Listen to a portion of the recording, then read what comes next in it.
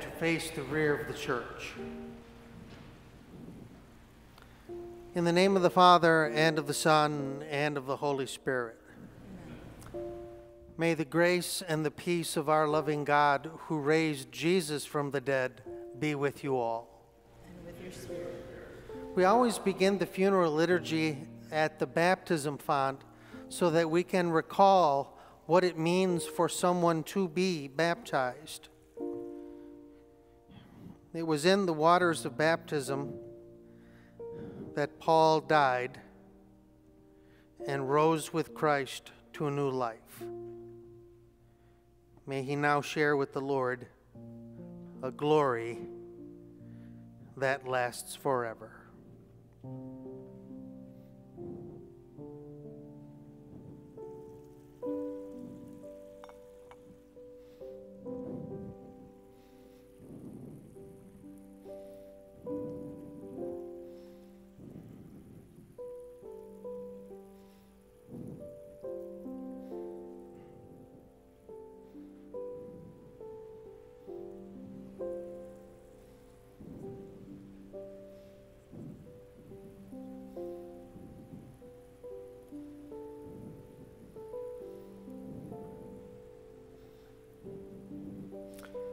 On the day of his baptism, Paul received a beautiful white garment and put on Christ.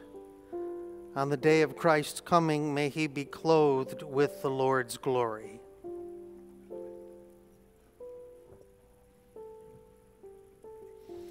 In life, Paul cherished the cross.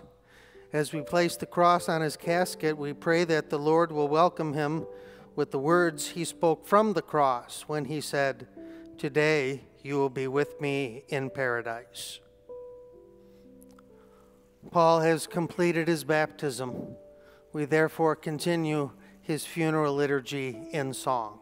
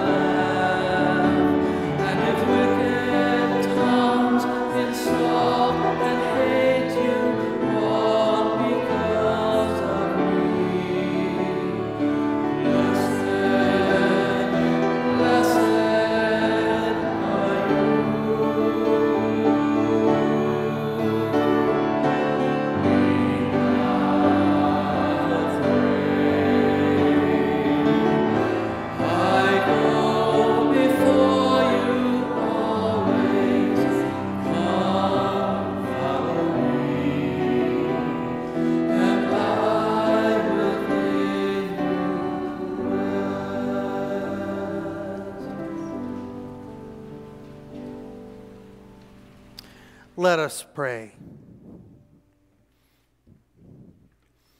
Almighty God, you are water for our thirst and manna in our desert.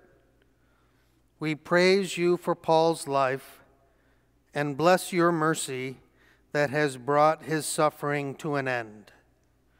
Now we ask that same endless mercy to raise him to new life. Nourished by the food and drink of heaven, may he rest forever in the joy of Jesus Christ, who lives and reigns forever and ever. Amen. I invite you to be seated. And I understand that Laura is going to say a few words.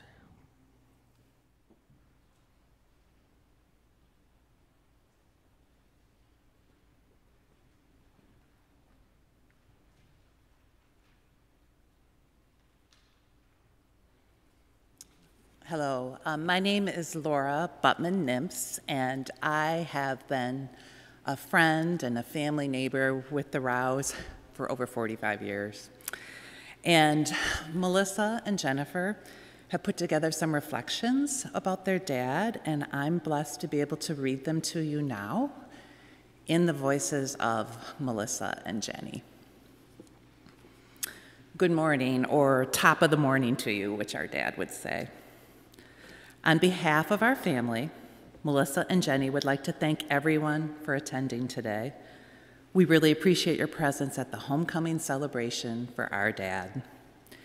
He would be really grateful that you're all here to share in this celebration of his life. Our dad was an energetic person who enjoyed life and had a fantastic sense of humor. As a father figure, our dad taught us about living life to the fullest by example. One of Melissa's fondest memories of Paul involves attending 2 college football games within 24 hours.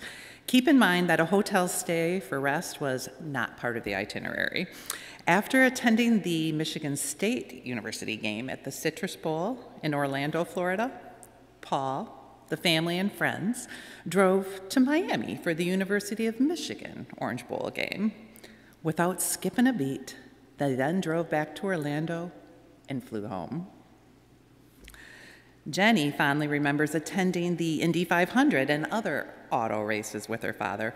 Paul was truly in his element at an oval track, in the pits, and when he had the opportunity to meet and take pictures and get autographs with his favorite race car drivers. Racing was a love that Paul shared with his family and friends. Our dad liked to take pictures and to capture memories. When he'd see people on vacation taking photos, he'd almost always offer to take a picture so that everyone in their family could be involved. He always took more than one, and he included a horizontal and a vertical picture, and he paid attention to the framing and the background. Our dad encouraged us to take care of ourselves, to exercise, and to eat healthy. Paul participated in the Senior Olympics when he was in his 50s.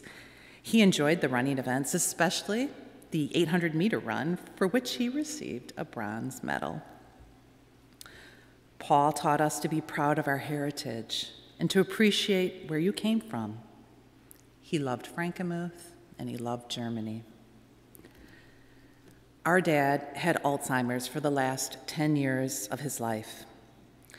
They say that living and taking care of someone with Alzheimer's is the long goodbye. We lovingly walked him home, and now he's eternally resting in heaven. Melissa, his eldest daughter, and his wife, Marcia, were his primary caregivers during this time. It's said, to care for those who once cared for us is one of the highest honors.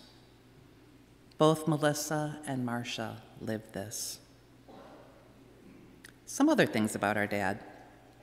He loved his family, and he was very proud of all 3 of his girls, our mom, Missy, and Jennifer.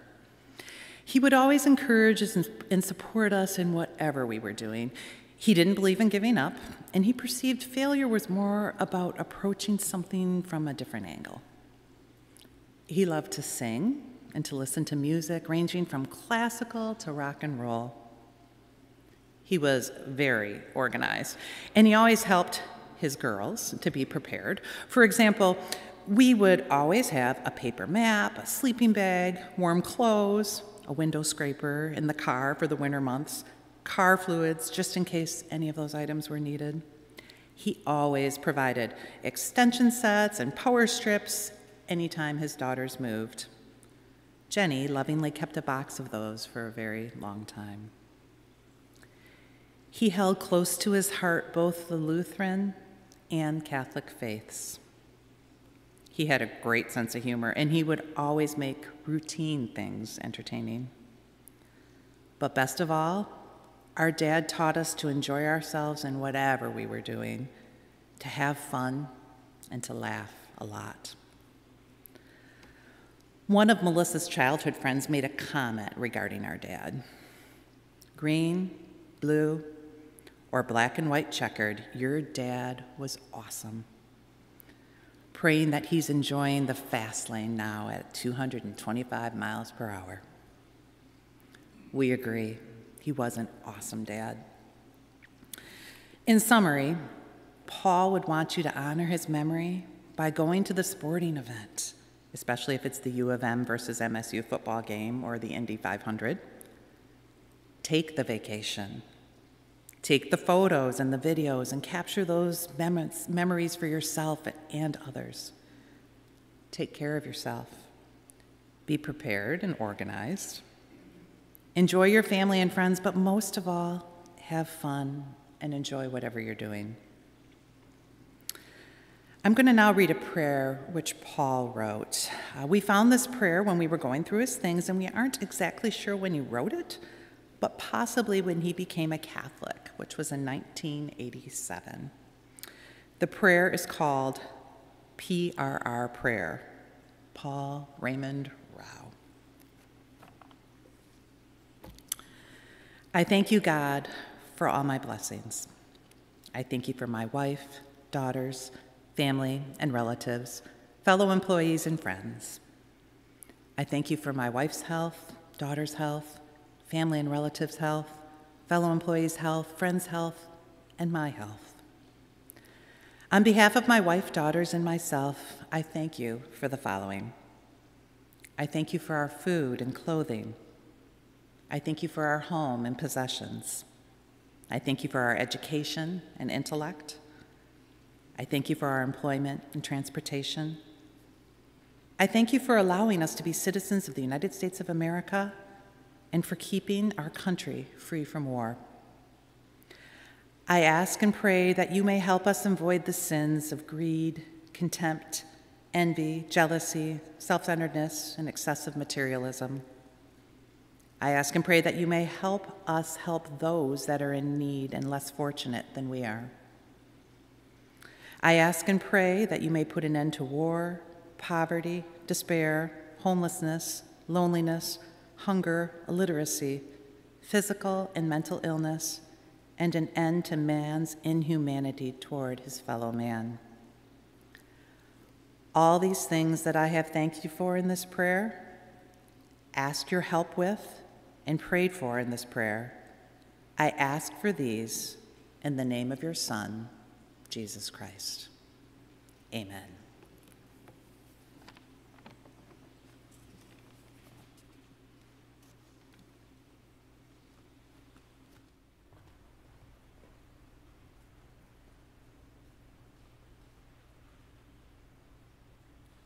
Now Carol will read from the book of Ecclesiastes.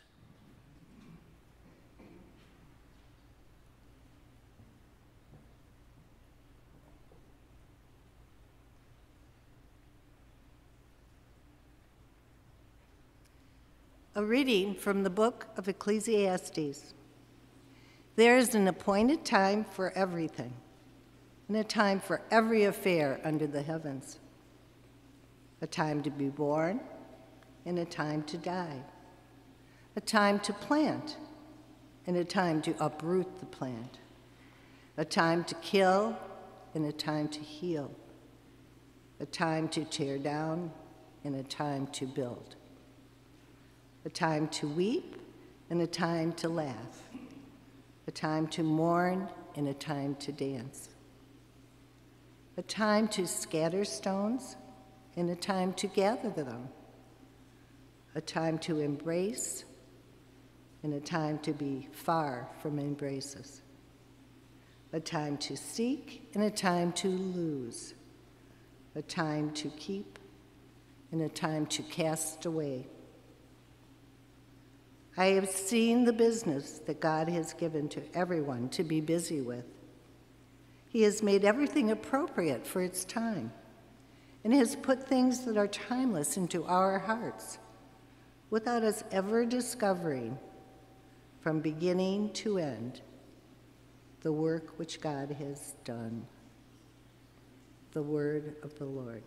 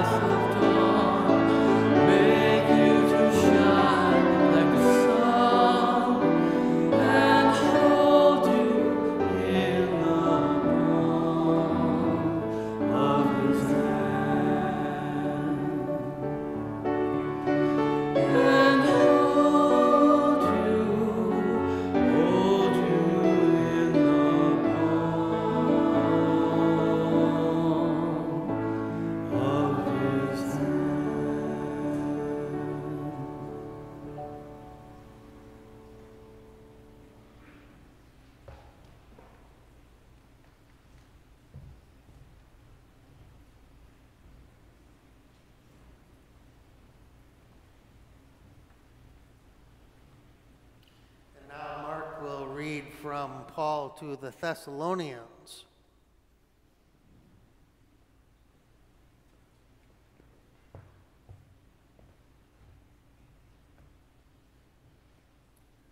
A reading from the first letter of St. Paul to the Thessalonians. We do not want you to be unaware, brothers and sisters, about those who have fallen asleep, so that you may not grieve like the rest who have no hope. For if we believe that Jesus died and rose, so too will God, through Jesus, bring with him those who have fallen asleep. Indeed, we tell you this on the word of the Lord, that we who are alive, who are left until the coming of the Lord, will surely not precede those who have fallen asleep. For the Lord himself, with a word of command, with the voice of an archangel, and with the trumpet of God, will come down from heaven, and the dead in Christ will rise first. Then we who are alive, who are left, will be caught up together with them in the clouds to meet the Lord in the air. Thus, we shall always be with the Lord. Therefore, console one another with these words. The word of the Lord.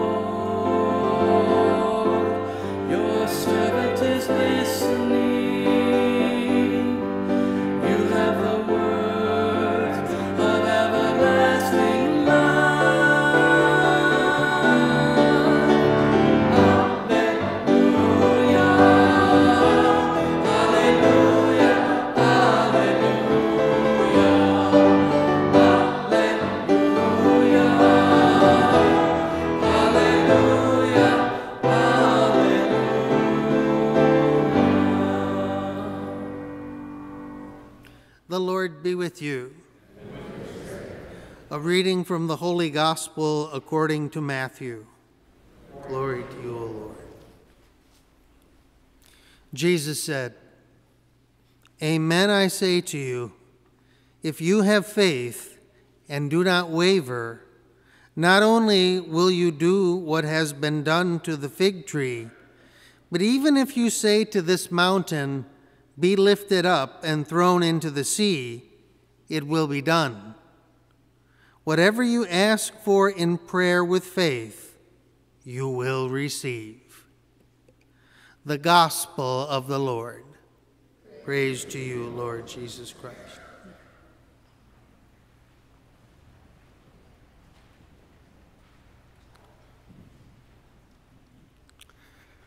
I'm going to need a copy of that prayer. One of the things that struck me about it, when you think about Paul's life and about his diagnosis and about these last several years, and you hear a prayer written by Paul himself, and he goes on and on about how much he's thankful for.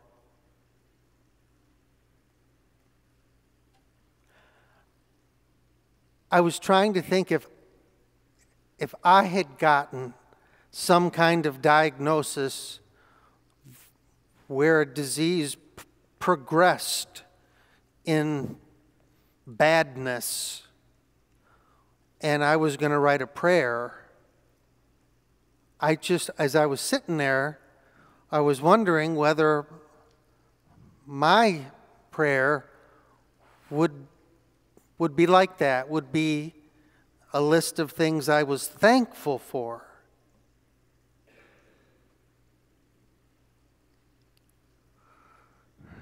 I know that it wasn't all that long ago that Paul struggled to verbalize actual words. And yet he loved to sing. And so when he would sing like church songs, I mean, it would be a mix of actual words that were part of the song, but then just of other words that he made up himself. He'd just sort of fill in the blanks with words that were not intelligible to anyone who heard him, but he sang those non-words perfectly and filled in the song. Now, at this point, you might think, well, isn't that kind of too bad that he couldn't really pray those songs that well? Well, now just hold on a second.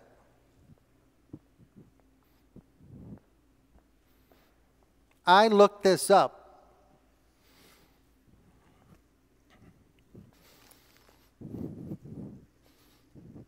When we do not know how to pray properly, then the Holy Spirit personally prays for us in groans that cannot be put into words.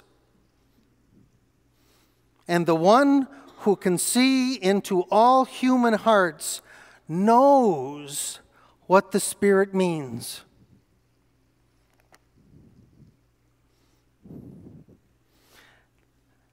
In other words, when Paul was unable to pray the actual words of the song, the Holy Spirit prayed for him and prayed in him.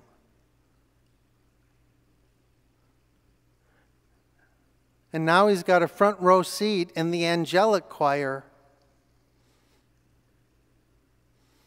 which means that now and when he was sick and before he got sick, all of those times he was singing a joyful song to the Lord.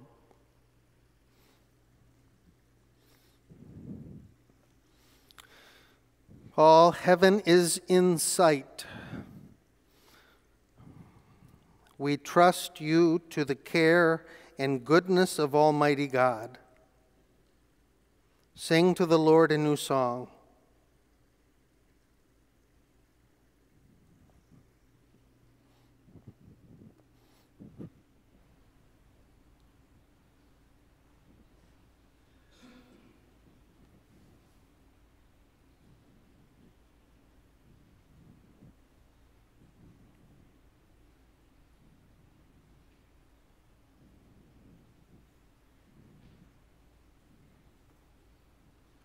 I invite you all to stand. In faith, let us now offer our intercessions to God, and Jenny is going to lead us in those.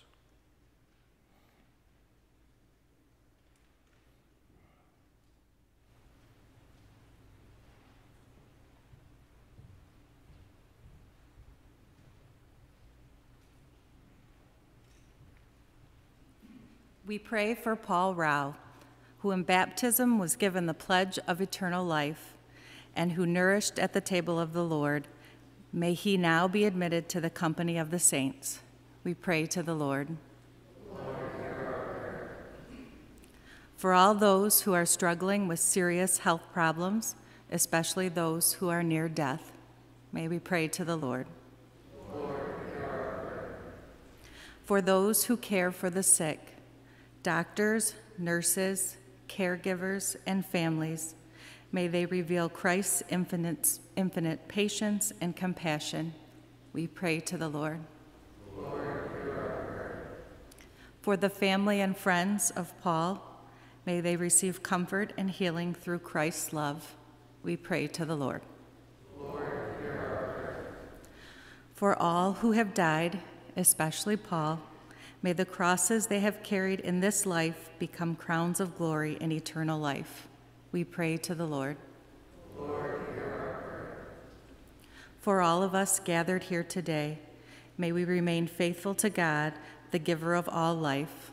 May we pray to the Lord. Lord, hear our prayer.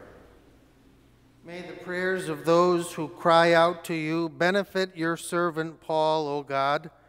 Free him from any sin and grant him a full share in your redemption. We ask this through Christ our Lord.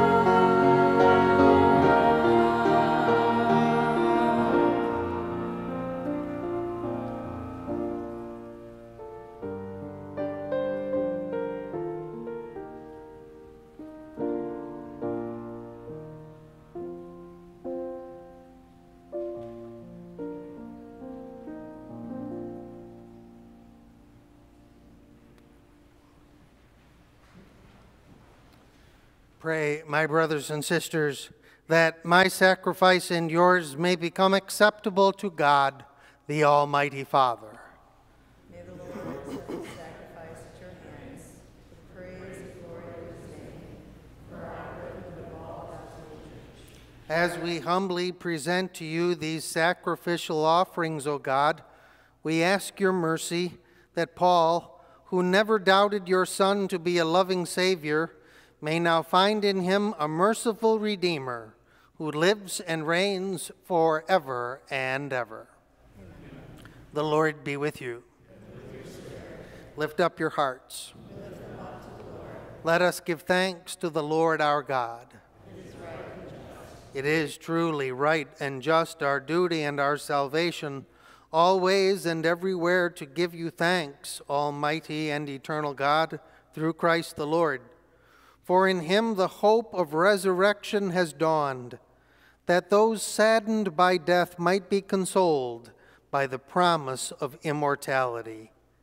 Indeed, for your faithful people, Lord, life is changed, not ended, And even when our earthly dwelling turns to dust, an eternal dwelling is made ready for us in heaven. And so with angels and archangels, with thrones and dominions, and with all the powers of heaven, we sing the hymn of your glory, and without end we acclaim.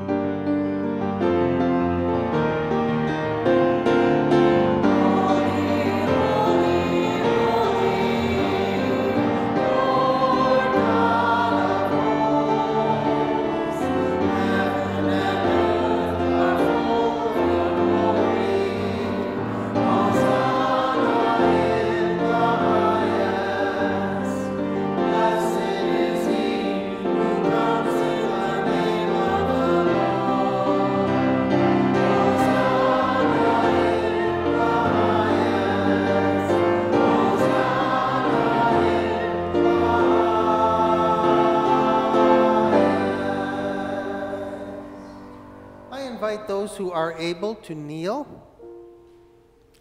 The rest of you may be seated.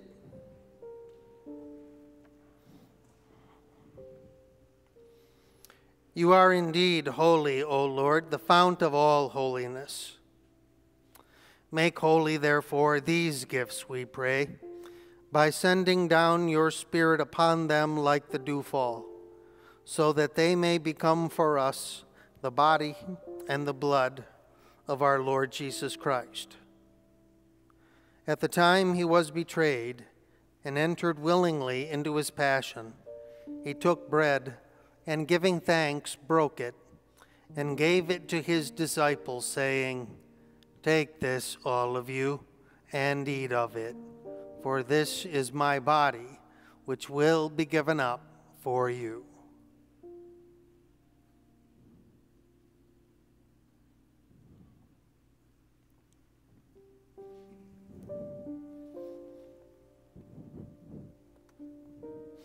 In a similar way, when supper was ended, he took the chalice, and once more giving thanks, he gave it to his disciples, saying, "Take this, all of you, and drink from it, for this is the chalice of my blood, the blood of the new and eternal covenant, which will be poured out for you and for many for the forgiveness of sins.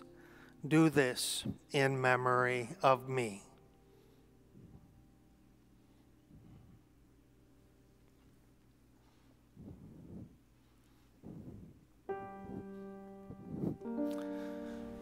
The mystery of faith.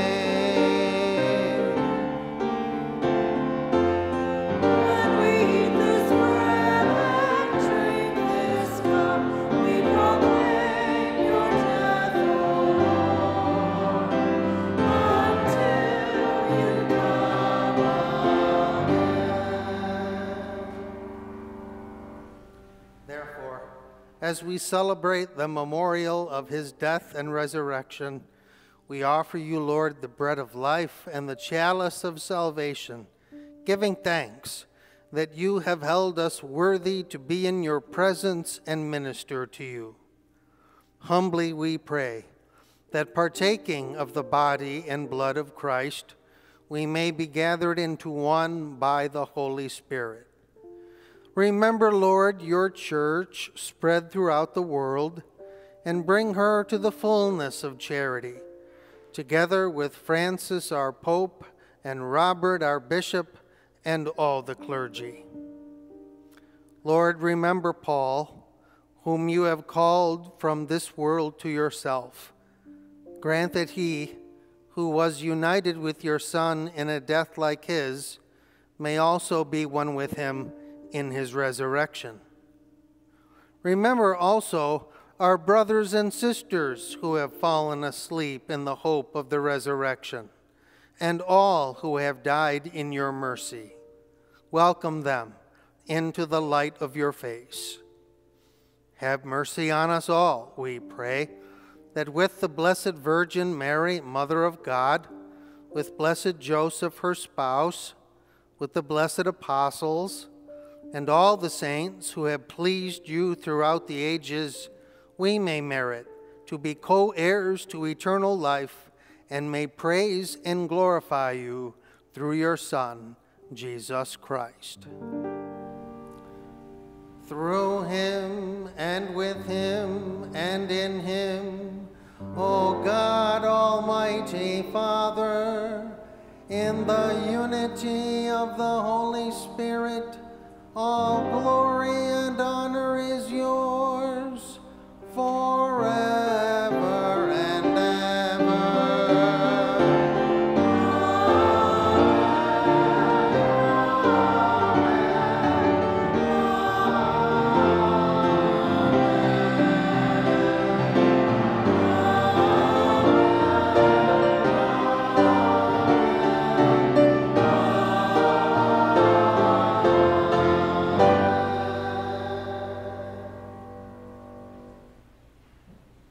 I invite you all to stand,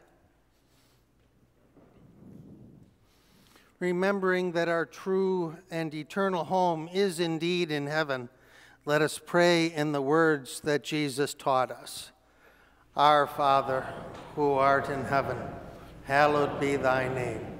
Thy kingdom come, thy will be done, on earth as it is in heaven. Give us this day our daily bread, and forgive us our trespasses, as we forgive those who trespass against us. And lead us not into temptation, but deliver us from evil. Deliver us, Lord, we pray, from every evil. Graciously grant peace in our days, that by the help of your mercy we may be always free from sin and safe from all distress, as we await the blessed hope and the coming of our Savior, Jesus Christ. For the kingdom, the power, and the glory are yours now and forever. Lord Jesus Christ, who said to your apostles, "Peace I leave you, my peace I give you," look not on our sins, but on the faith of your church, and graciously grant her peace and unity in accordance with your will, who live and reign forever and ever. The peace of the Lord be with you always. And with your spirit. Let us share a sign of peace together.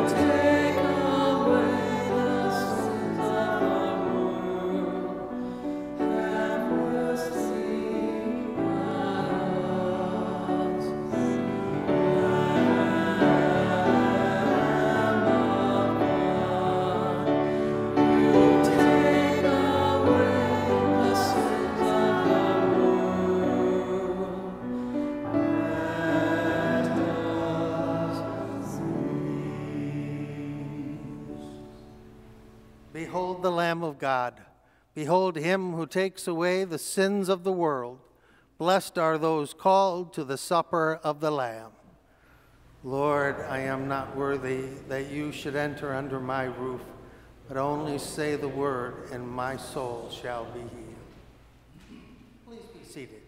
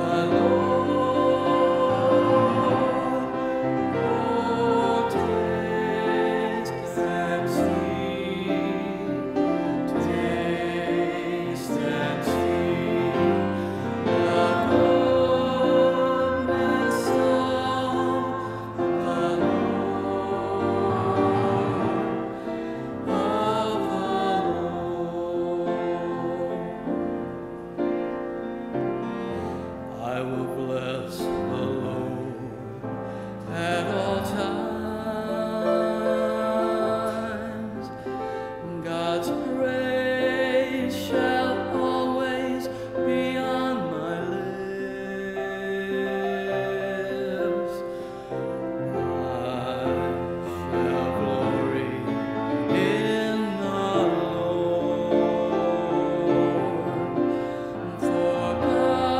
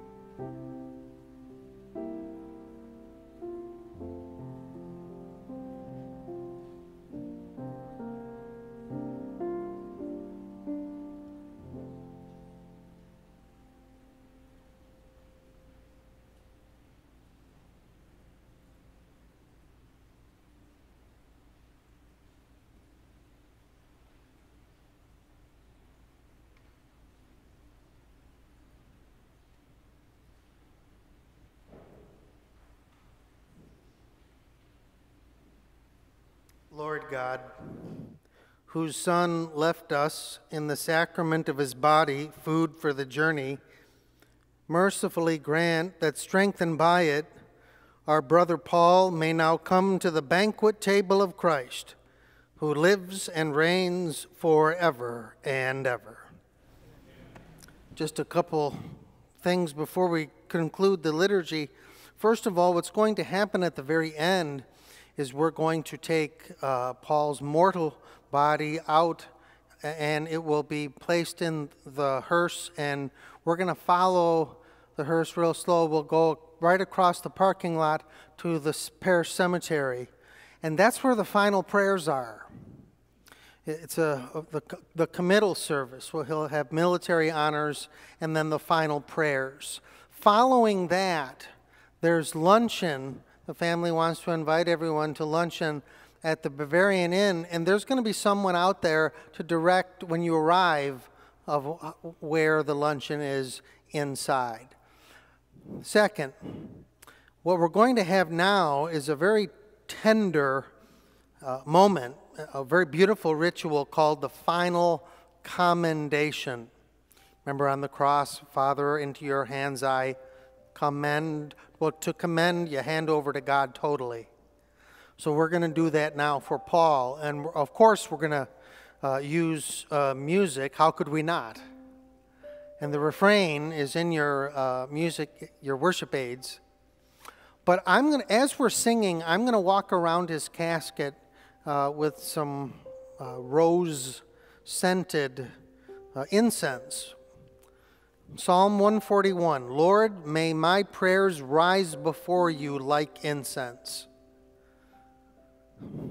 We do so knowing more firmly that we will be seeing Paul again when the love of Christ, which conquers all, finally brings an end even to death itself.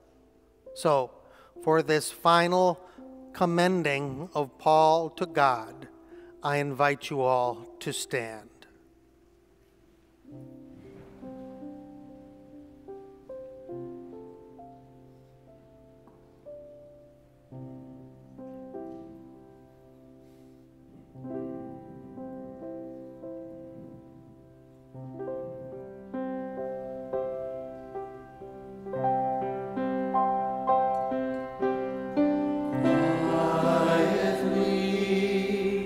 Peacefully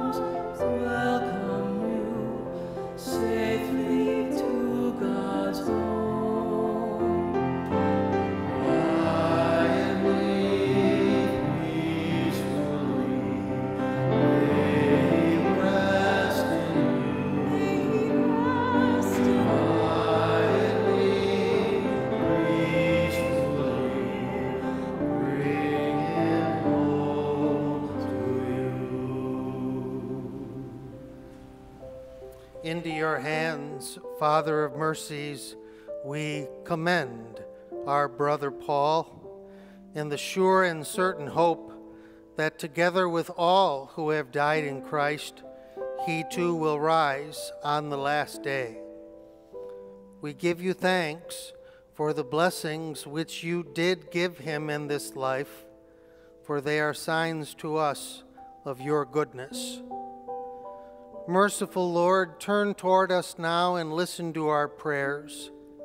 Open the gates of paradise to Paul, and help us who remain to comfort each other with our faith until we all meet one day in Christ and are with you and with Paul forever.